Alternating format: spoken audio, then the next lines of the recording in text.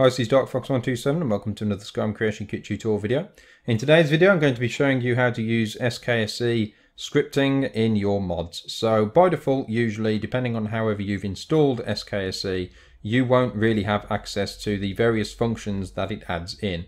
And when you load the game, they are available because if you're installing with a mod manager and you do it the correct way where the scripts are loaded when the mod manager is loaded, whether it be Mod Organizer or Nexus Mod Manager, you don't have them loose in the data folder ready for when you're modding. So if you're like me and you do it the old-fashioned way and you load the creation kit outside of a mod manager, like Mod Organizer, then you may not have access to the SKSE scripts. And that's what I'm going to show you today. I'm going to show you how to be able to create scripts using the SKSE additional functions, and also make sure that you don't lose or overwrite any of the vanilla scripts. So what usually happens with SKSE is if you place all of these scripts loose in the data folder for use in the creation kit, it will actually overwrite the vanilla game scripts and it can potentially mess up other mods. So I'm basically just going to show you how to temporarily be allowed to create your very own SKSE scripts, use the functions, and then make sure that your Skyrim is back to how it should be with the vanilla scripts. So let's get started. Okay, so the first thing that you want to go ahead and do is head to the SKSE website, which is skse.silverlock.org, and you'll see that the latest version at the time of this video is 1.7.3, and you want to go ahead and download the archive version. Now, I'm not actually going to go ahead and show you how to install SKSE, but I imagine that the reason that you're watching this video is because you can't compile SKSE scripts, because you've probably installed it what's really the recommended way, which is not using the installer, and it's basically dragging and dropping the main files into the Skyrim directory and then installing the scripts via a mod manager, like I said. So you're going to want to download the archive version, which shouldn't take long at all, and then navigate to your downloads. And I'm going to extract it with 7-zip. You might be using something else like WinRAR or Windows' default program. It doesn't really matter, just make sure you can extract it.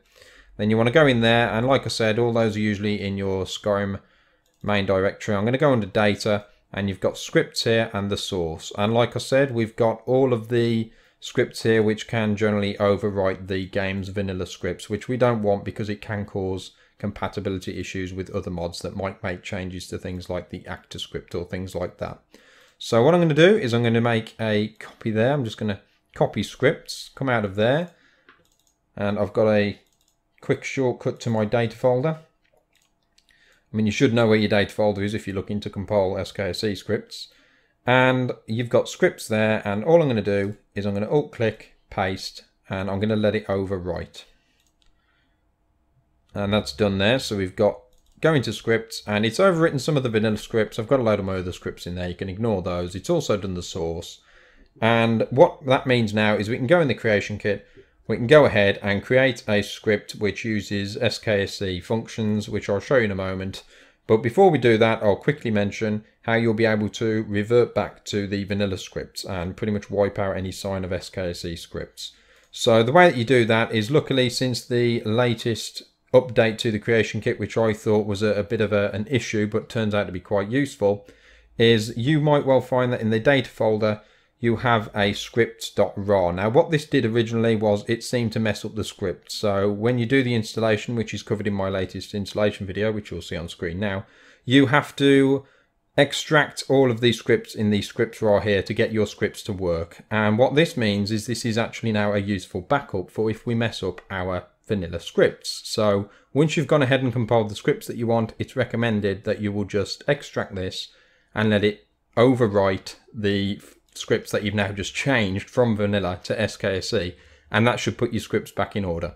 So what I'll do now is I'll just quickly go into the creation kit and I'll show you how I'm going to just quickly create a nice simple little script using a simple SKSE function. Okay, so for the purpose of this tutorial, I'm going to do something that makes pretty much absolutely no sense, but I'm going to put a button in the middle of Riverwood here, and when you activate this button, it's going to simply save the game under a very specific name.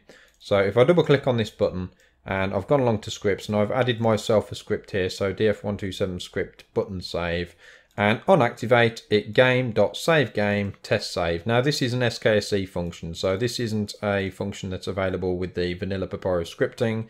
The closest that we get is to request save, but what this does in addition is it allows you to specify a name. So in this case it's just test save. So game.savegame test save, and when I hit save there it compiles. But if you were to do that when you haven't got the SKSE script sort of overriding the vanilla loose in the data folder, it's not going to work. Now, before people say, how do I get all this to work in Mod Organizer? I'm running the creation kit through Mod Organizer. It should be absolutely fine, because if you've got SKSE running through Mod Organizer, the script should be there and available, and you haven't got a problem with this. So this is for people that are doing things like the old-fashioned way, like I said earlier, doing it like loose in the data folder. But that should then compile.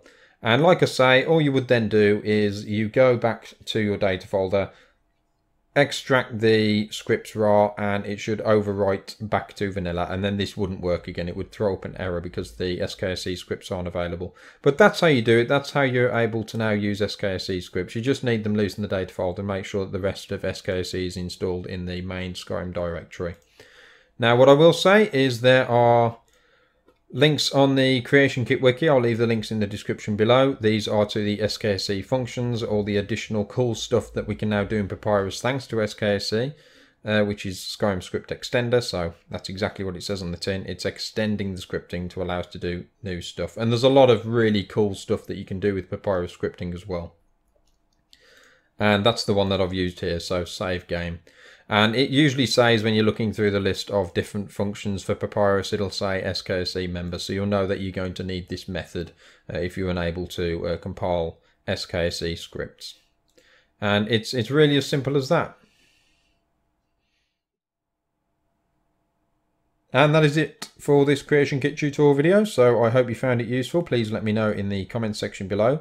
And if you do want to know the basics on Papyrus scripting, so you're not quite at all the kind of advanced level yet, then you can go ahead and check out my scripting series, as he's going to be on screen now. I am, of course, on social media. You can follow me on Facebook, which is where I post most of my stuff. I'm on Twitter, Google+, all that good stuff as well, but I don't generally use it that actively. A lot of that's kind of automated. But you can also follow me on my Steam group as well, where you'll get notifications of when I'm doing things like Twitch streaming, which is something I'm doing quite regular now, especially with the creation of Coranthia Tower Reborn. And of course, hit that like and subscribe button if you haven't already. Thank you very much for watching, and I'll speak to you next time.